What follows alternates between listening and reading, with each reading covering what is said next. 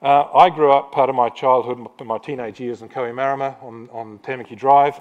I can't understand why that whole area from Orake to St Heliers is not like the Gold Coast. Basically, in my experience, my sort of experience of other cities and things, you would expect anywhere with those sorts of beaches close to Auckland would be line-to-line skyscrapers all the way along there. And that's the kind of Auckland that I think that I would expect, and I think young people would expect. The old people won't. And I'm sort of in between. My mother only lived there until a couple of years ago, and clearly that population there didn't want that. But they're the old population. We've got to think about the next population. We've got to think about Carlos's generation, not mine or my mother's.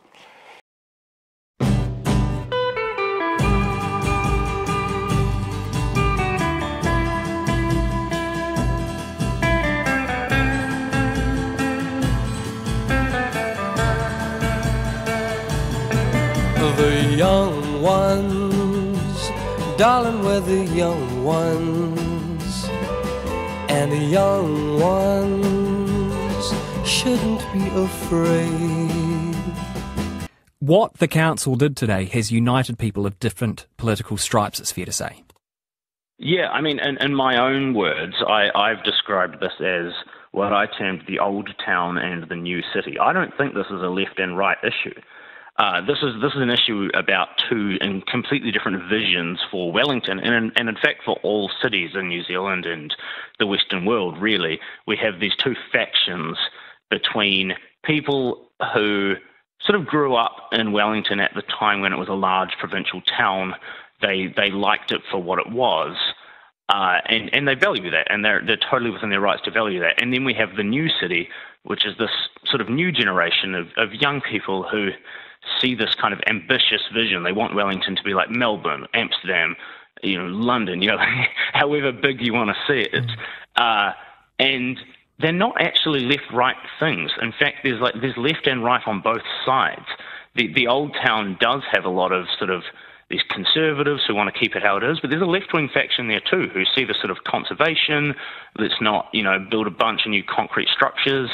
They don't want that change. And the new city, as I put it, the sort of new generation, there's a lot of left-wing, there's a lot of progressives there, and they want tram lines and bike lanes and apartments. But there's also the right there too, because a lot of that point is deregulation, right? When you remove regulations, you allow developers to build more houses, more apartments. So it's actually a really interesting political divide, and it doesn't fit within our traditional bounds. Let's put it out there, Auckland could be twice the population. Aucklanders want the infrastructure of Melbourne, yet they're happy to be at, 25% of the population. Get real.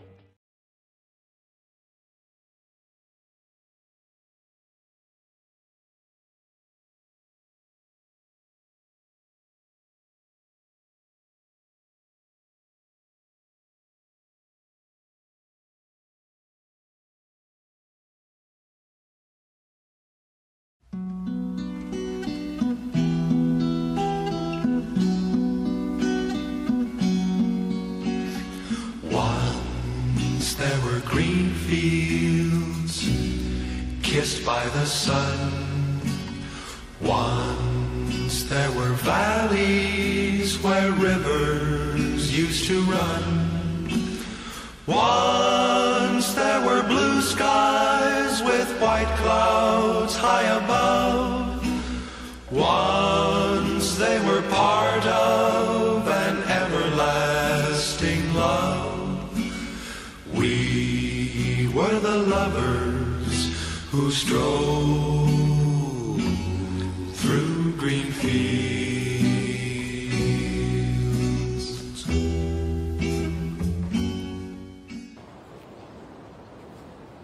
The half-gallon's gone, the quarter-acre shrunk, and New Zealand's changed. It's changed so the easy generalisations don't fit. It's been Americanised, it's been suburbanised, it's been feminised. It's been consumerised. In fact, it's much more now a part of the universal anywhere than something unique in itself. But the world's changed too. The world's shrunk. More people come here to enjoy New Zealand. More New Zealanders go overseas. Some still to pursue career ladders, not now to the UK, but to anywhere. But most of them come back. And they come back now with the old diffidence gone. There's a confident feeling that New Zealand is a good place, a superior feeling almost. And it's a good place because it's a small society. Small is beautiful in this overcrowded world, and it's a small society in the most beautiful part of that world. A good place to grow up, a good place to bring up kids, a good place for living the good life, a machine for the pursuit of happiness. But the paradise part of my original title still remains true, or at least this. It's as close an approximation to paradise as we're going to get in this troubled, overcrowded world. New Zealanders are a privileged people. Personally, I wish that I was young enough to enjoy that privilege with them.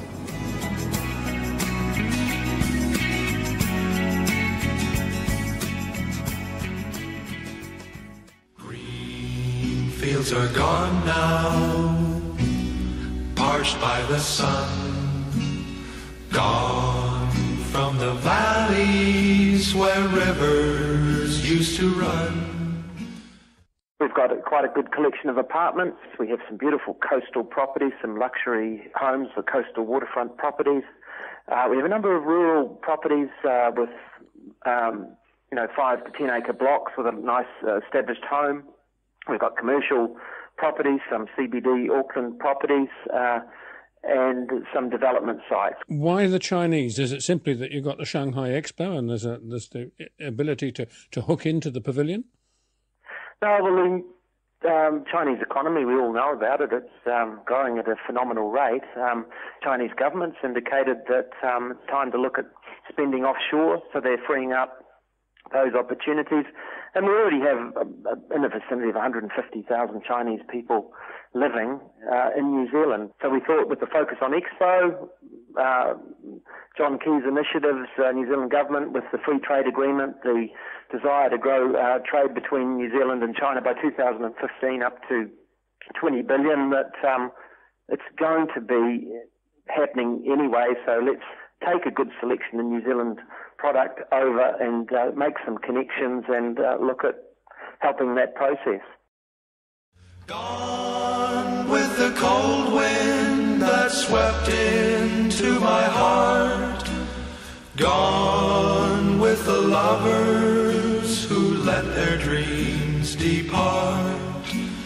Where are the green fields that we used to roam?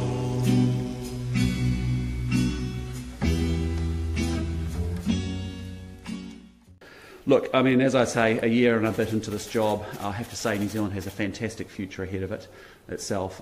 There is no reasons why we can't do exceptionally well in the world. If I take a step back and think about our position in the Indo-Pacific region, when you think about the abundant natural resources we have, the strong social and democratic institutions, and most importantly, some amazing, creative, talented, driven, ambitious people. I think New Zealand has a fantastic future ahead of it, and there should be no excuses for why we can't go realise that potential and that future for ourselves.